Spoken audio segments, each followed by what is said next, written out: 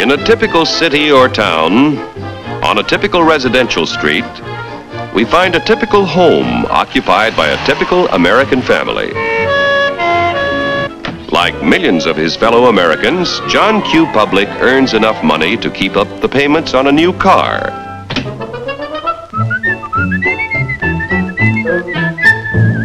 He takes great pride in owning a fine, new, long-term mortgaged home that was built to last a lifetime.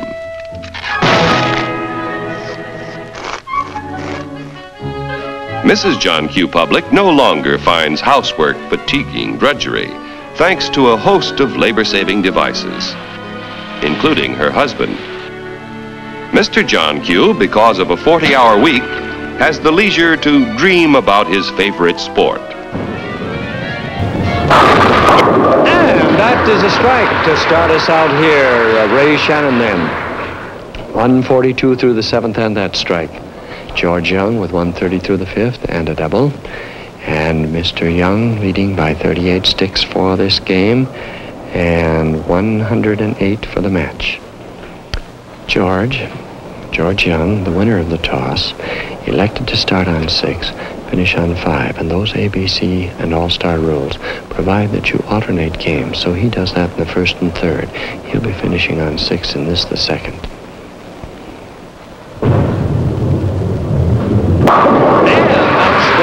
For George Young, and Mr. Young, who has been given to strings in these past few weeks, now has one going here of 6 straight strikes, 160 through the sixth and a double, to 142 through the seventh and a single strike, and a lead possibly of 48 pins for this game, which would put him 114 up for the match. George Young, a tremendous shooter, on 5. Whoops.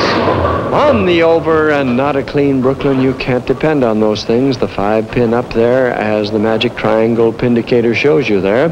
And the automatic pin spotter setting it back shows George Young that the second ball is necessary if he is going to take this spare leave. Gee, that interrupted a pretty good string. And covers it rather full, I thought, didn't you? Beautiful spare shooting. And George has 209 through the eighth and a spare to 142 through the seventh and a strike. And Ray Shannon could come within 37 for this game here if he could hit on 6. Oh, wait a minute. No 5-7 to shoot for, but still the 7 pin. And that 5-7 almost reminds me to tell you that Ray Shannon in the first game on this same alley, 6 in the fourth frame, caught a 3-10 split, the baby split, and converted it. Then he got a 6-7-10 on this same alley in the eighth frame, and that one he couldn't convert. After the 7 pin here now. And puts it down, just puts it down for his spare to give Ray Shannon 162 through the eighth and that spare to 209 through the eighth and a spare.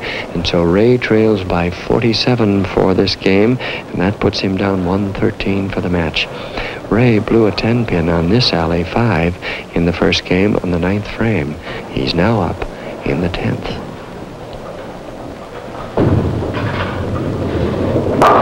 And that is a strike, any way you figure it.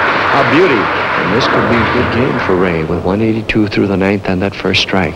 212 if he could go all the way. Gee, it's been rugged. That's an open frame in the 6th that you saw. And this, the second game, was when Ray blew a 5-9 spare on this same alley 5 in the 6th frame. Second shot.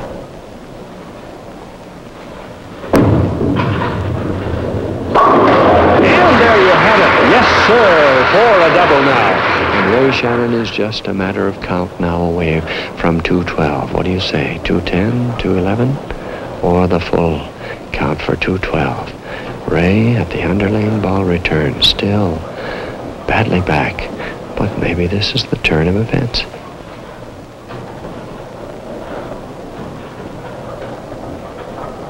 Last shot.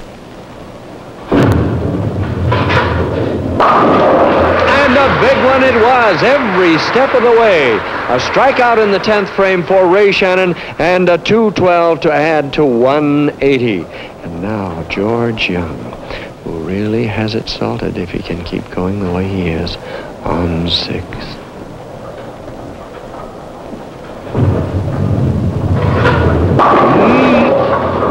For Pete's sake, what happened to that 7-pin? My gosh, that looked like a good hit, didn't it? 228 for George. If he can get it, and 10 more pins here, he needs this for his bonus shot, and that's going to cut down what could have been a brilliant game there. All right, there it is, for his spare.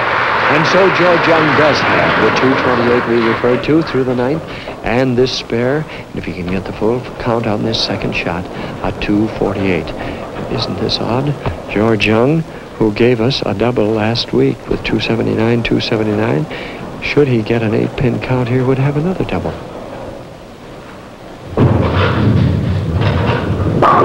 No, sir, no double here. George Young with the full count for 20 pins and a 248 in the second game. And he seems to be progressing in the right direction with 246, 248.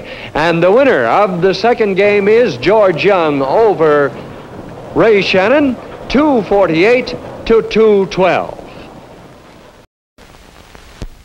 For rugged performance, for that winning basket, for a hit in any league, it's Voight, another fine product of AMF. Voight, maker of America's finest athletic balls, is top choice of over 100,000 schools and colleges. Kids of all ages go for Voight because they know these rubber-covered balls outwear other types anywhere. Even under the hardest kind of use, indoors or out, on any playing surface, you can depend on Voight. Voight balls are 100% waterproof. Keep their shape and weight for life. If wet or muddy, just wipe off a Voight and put it back in play again. Voight balls are official, waterproof, scuff-proof. Whether it's football, kickball, softball, basketball, or volleyball, for long play and lasting fun, give the athlete in your family a Voight. There's a Voight rubber-covered ball in every price range.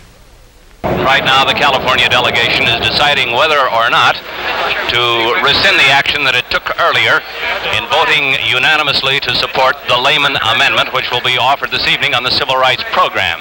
Now, what happened is this. Congressman John Moss, one of California's representatives to the Platform Committee, made a strong appeal before the members of the California delegation to accept the party platform as it was voted this morning. Congressman Moss just left a few moments ago. The caucus is underway. Let's listen to, right now, this is Mr. Paul Zifrin, the California National Committeeman. He's conferring with the chairman of the meeting for the moment. In just a moment, we'll hear from one of the members of the Democratic National Party. Well, thanks for tuning in tonight's presentation at tvdays.com. I hope you enjoyed the Democratic Convention. There's a lot more, especially if you go to tvdays.com, where I'm posting a lot of uncut interviews from the Democratic Convention in 56 and 60. A lot to learn.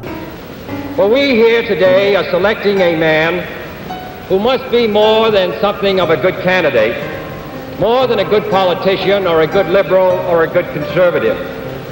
We are selecting the head of the most powerful nation on earth, the man who literally will hold in his hands the power of survival or destruction, of freedom or slavery.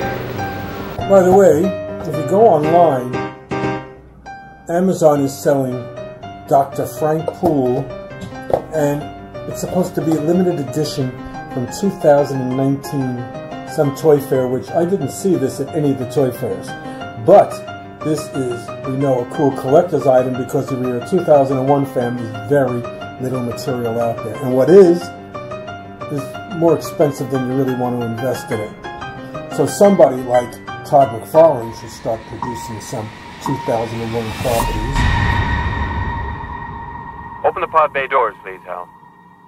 Thanks for tuning in, and we'll see you next week with another great adventure. Oh, but first, these messages. I'm sorry, Dave. I'm afraid I can't do that. What are you talking about, Hal? This conversation can serve no purpose anymore.